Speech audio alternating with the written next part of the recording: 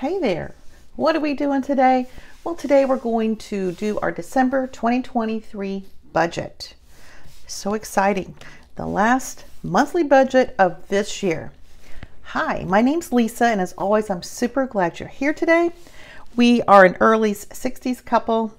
I'm retired, my husband is working on slowing down a little bit. We're basing his income on 4 days a week as opposed to the 5 days a week he's working now. Next year, he's going to step back a little bit, and that way we will still have our benefits. So that's important until we hit 65-ish. Okay, so let's get started. If you are new to the channel, welcome. And if you're a returning subscriber, I always appreciate you being here. Make sure you leave a thumbs up. And if you're not already subscribed, I hope you will consider that. That'd be great. And if you just watch, I appreciate you too so much. All right, his income is going to be $2,400. This is after taxes and deductions. My income is state retirement, Social Security. I took my Social Security early at 62-ish, and a Roth that I am pulling from. So let's see what we have. My income is $2,598, and we add those two up, we will get 24 plus. We'll get $49.98. All right, giving is going to be $160. Cable and internet is $223.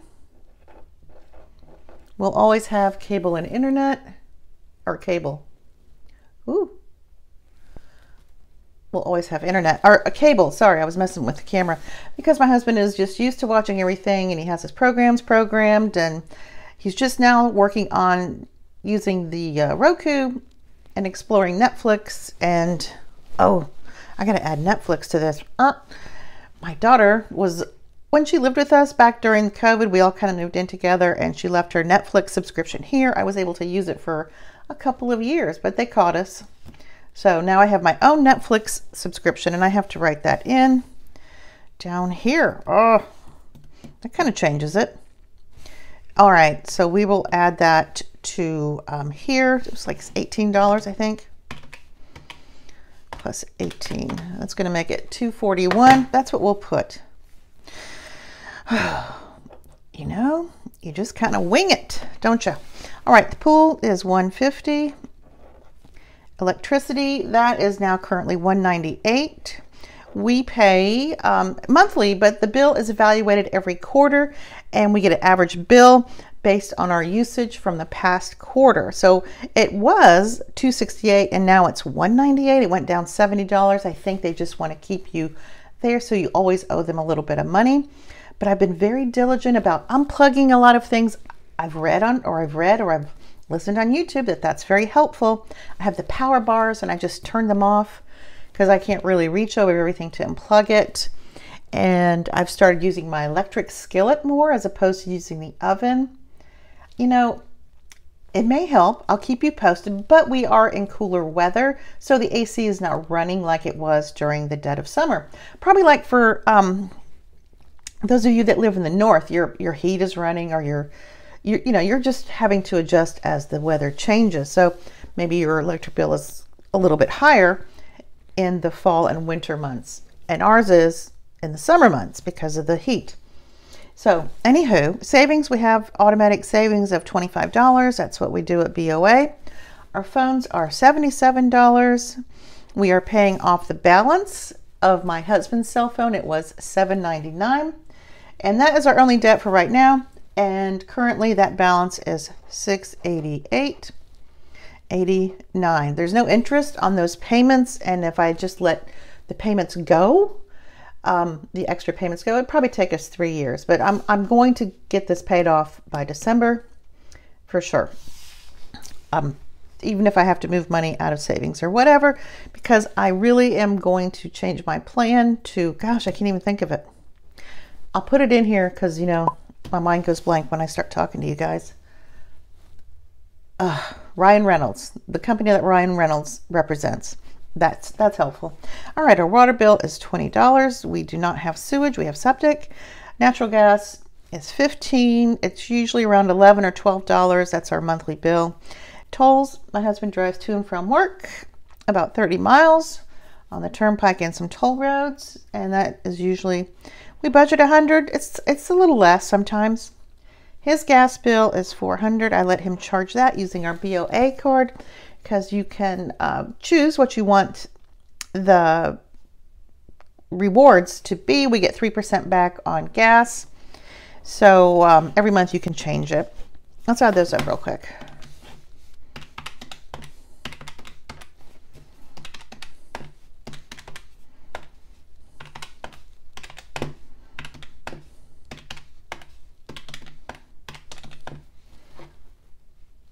$13.86. All right, tithe, this is cash. This is all in the bank, and this is our cash area right here. I pull out $7.10 every 2 weeks. Tithe, this is what my husband puts aside for the church, is $2.40. Gas for me, I pay cash because I don't do well with trying to manage my debt or my money on a debit card. Just not in my DNA makeup, so I use cash. Groceries is $600 a month, but I think we'll be doing better than that. And whatever's left over, I'll just move it over to savings challenges or the savings account. Pets, this is for cat food, dog food, litter, pee pads, all of that, and some grooming. Welding, this is my husband's hobby. We have to keep him happy. He loves to weld. That's his thing. And this just allows him to accrue separate money wherever he wants to do with it, to buy new little welding toys thingies. Eating out is $100. We usually spend this on the grandkids when we take them out, but lately we've just been taking ourselves out, and it's been kind of nice. His walking around money is $80. Mine is $80. We can do with that what we want. Save it, spend it, give it away. It does not matter. And my hobby is feeding the crows, and I usually spend around $40 a month, $30 to $40 a month on peanuts. So let's add that up.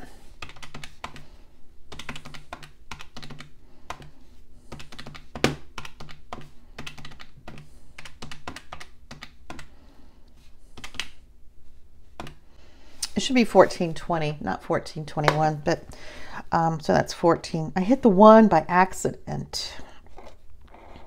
Let's add those two up.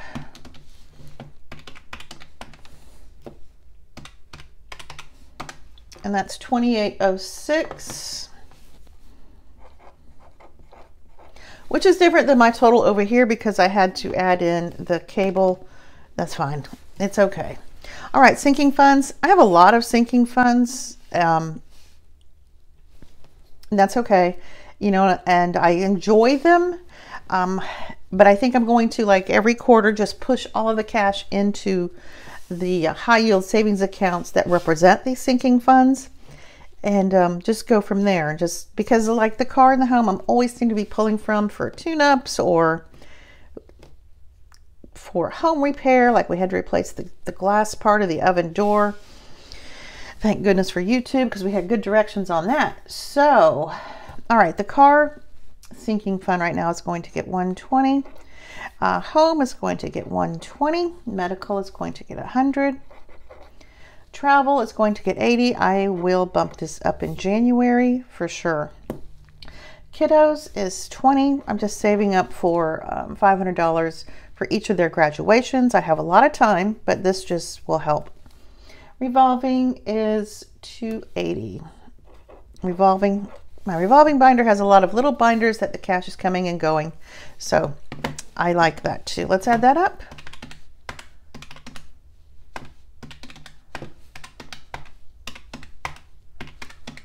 And that is $720. And that is correct.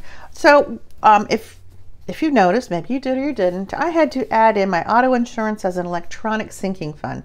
Last month or last week, it was like the 29th of November, we changed our auto insurance from Geico to State Farm, so it's no longer over here in the bills and expenses. It's just going to be a sinking fund. So it really is a bill and expense, just like our taxes and insurance. We don't have a mortgage, but we still have to pay our taxes and insurance. So I don't know if that's confusing for you. I know what it means to me. So we're going to work with this until, I don't like it. So our taxes and insurance, we had to bump that up a little bit. That is getting $360. I did pay my taxes. We can pay by the end of November or in the December, you get a certain discount. So I got the full discount, and I think my taxes were $1,900 for this house. So that is, it keeps going, it keeps going up. Not bad, not complaining. I know we have a rental. It's my parents' house in Orlando, and it doesn't have a homestead exemption where you get a certain, like a credit or whatever the homestead exemption is. And it's in a very desirable area. My parents picked it out right back in 1970. The area doesn't change. They have great schools. It's a beautiful neighborhood. It's kind of like timeless. Nothing changes there. And those taxes on that house are out of this world. In my opinion, for me, they're over $5,000. And so it's just a 1,200 square foot home. 3 bath, 3 bedroom, 1.5 bath, 2-car garage. Just regular house, $5,000. Good grief. So I'm very grateful that ours are only $2,000. Okay, auto insurance, enough of that. We're going to do $175. When we went to State Farm, our auto insurance decreased. Based on this, it was $214 minus $175. So we're saving, $39 a month. And subscriptions, this is $80. I had to go in and make a list of all my subscriptions and when they're due, because I really need to be more diligent with that. And I'm not. I just, I'm like, la, la, la, la, la. Clothing is going to get $120. I think we have like $400 or $500 in this. I'm just going to let it grow. Because when my husband goes shopping, he goes shopping all at once. He gets everything all at once. He goes to whatever store. Where does he get his jeans at? Like, it's not Tractor Supply. It's another one near us. It's like Tractor Supply, but it's not. Rural King. He likes their jeans. He goes and gets all his jeans there and his shirts because he's kind of big and tall. Boom. He just spends a chunk of money there. And this way, I know I have it in my brain. That makes me happy. It's just sitting there. And of course, if we ever needed it for anything else, we could pull it out and, move the money. But this is why I like having all of these little sinking funds, because I guess that's how I think in my brain. It's just like chink, chink, chink, chink. So, okay, let's add that up. Who is chatty today? Me. I had a lot of coffee, evidently. So that'll be $735. And then I have my savings challenges, which help fund my sinking funds.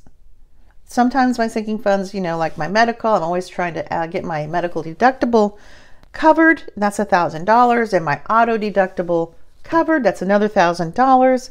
So these savings challenges are helpful, especially the blue binder. That gets $280 a month.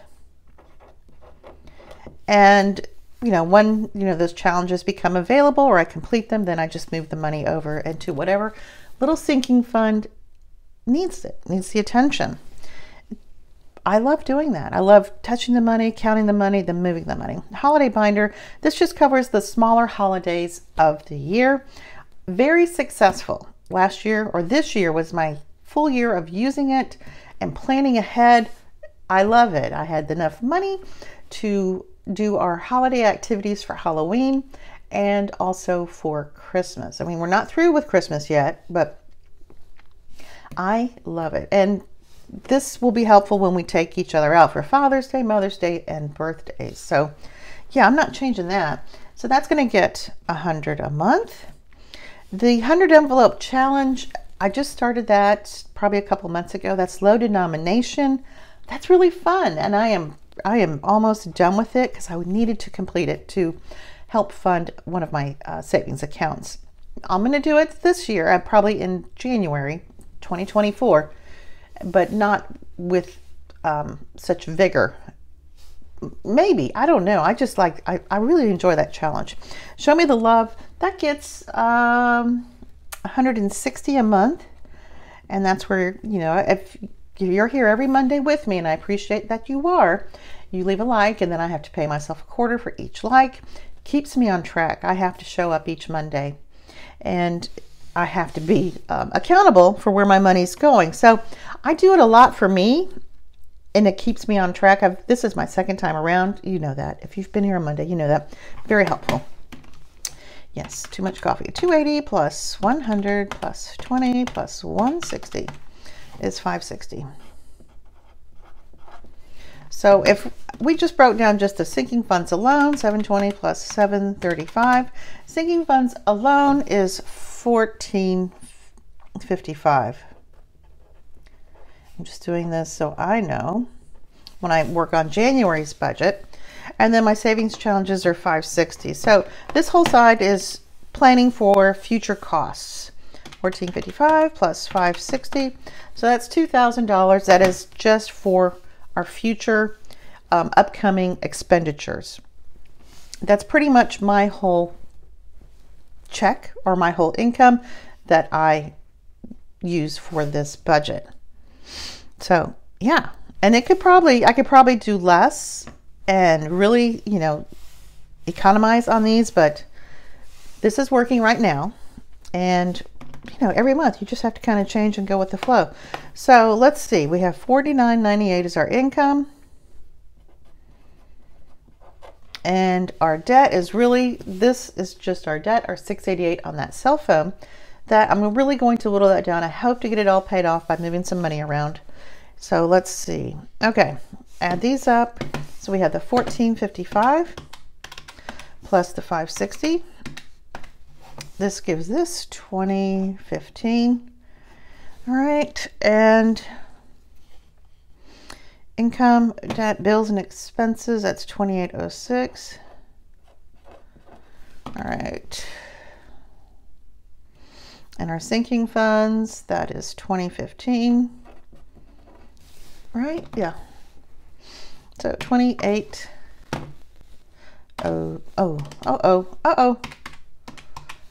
Plus 20.15 is 48.21. And 49.98. All right, we'll take the income minus the 48.21 will leave us 177. And that will most likely, the great part of that will go towards a cell phone. Minus 177. So that would leave us a balance of 511. But that's the plan. So we'll see how it works out. And yeah, very cool. So yeah, I'm still working on my January budget, my January goals, 2024 goals. And we'll just see how it goes. So thanks so much for hanging out with me today. I hope you liked this video. Like. And again, if you're not already subscribed, I invite you to do so. It's free. And if you're just a looky-loo watcher, because sometimes I am, that's great too. I appreciate you so much. Make sure you leave a comment below. Let me know what you think about this budget. And are you ready for 2024? I am not. Are you ready? Let me know. All right, you guys, have a super wonderful day, and I will see you on the next video. Bye.